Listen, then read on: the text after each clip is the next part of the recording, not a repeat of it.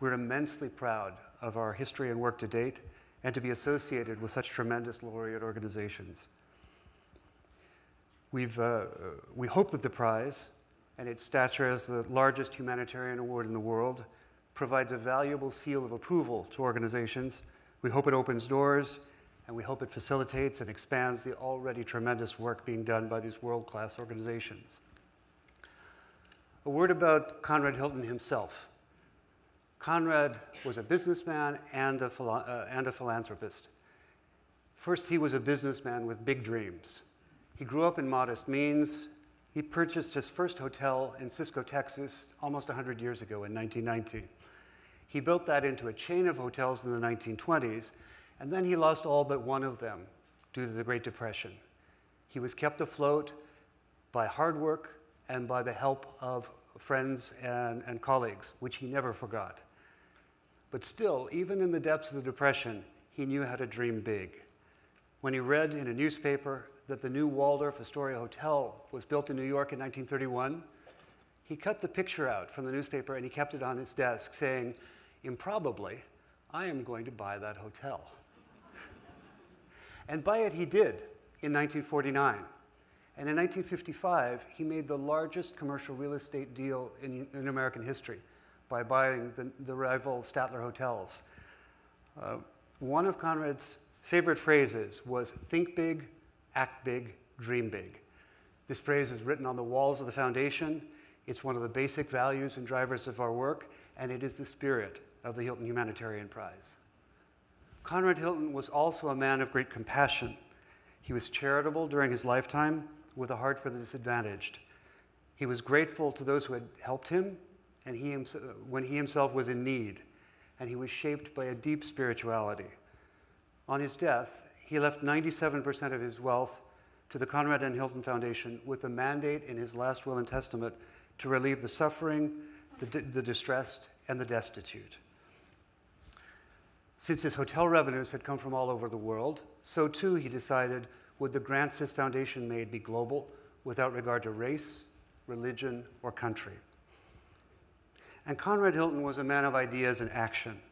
He saw the hotels he built in Istanbul, in Cairo, and Rabat as bridges of understanding between cultures, and I think he would have loved what Zainab had to say today.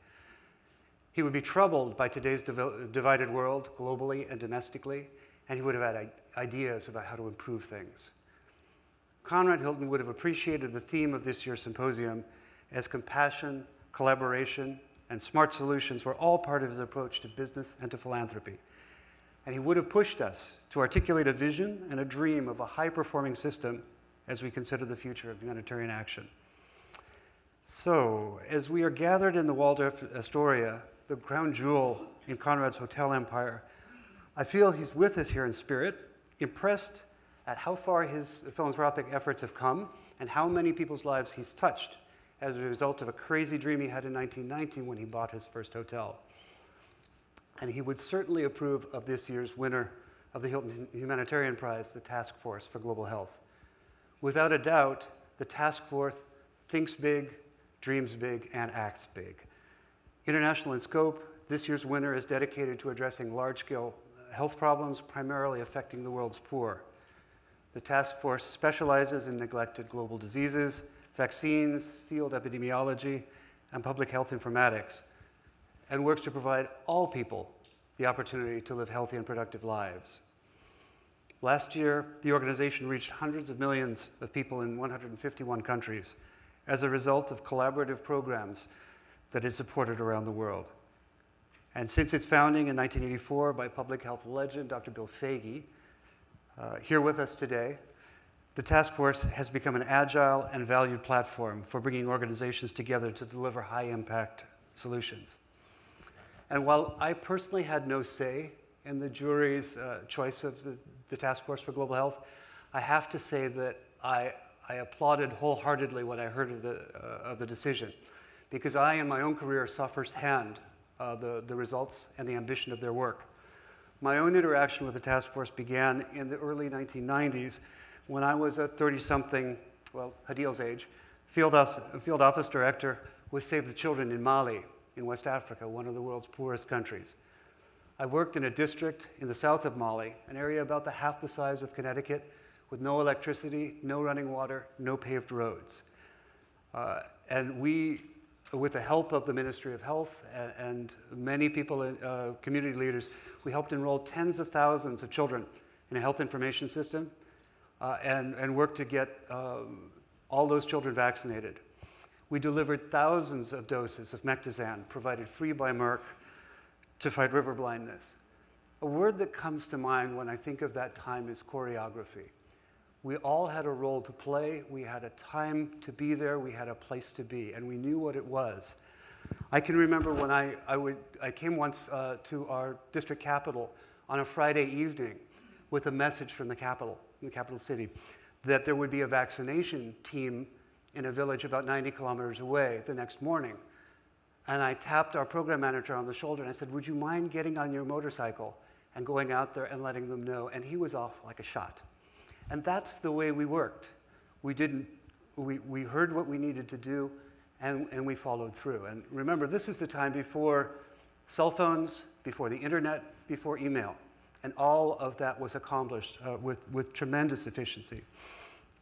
We learned a lot of things about strategy, about logistics, about politics, and tackling big challenges.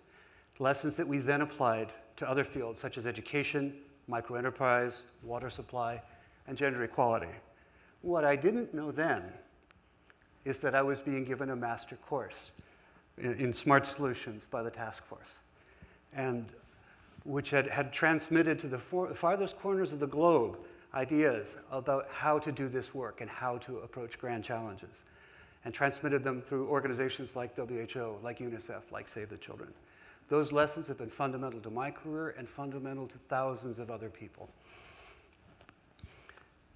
Now, the Hilton Prize jury was particularly impressed with the collaborative nature of the organization's work. You've heard the word a lot today, but I think you'll come away today with a stronger and richer definition of collaboration than you came in with.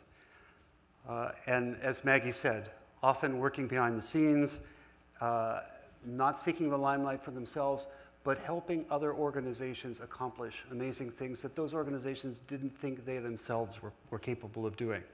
So we applaud their smart, hard work, we applaud their humility, but we do think it's time to shine a spotlight on them for their tireless efforts and their impact on humanity.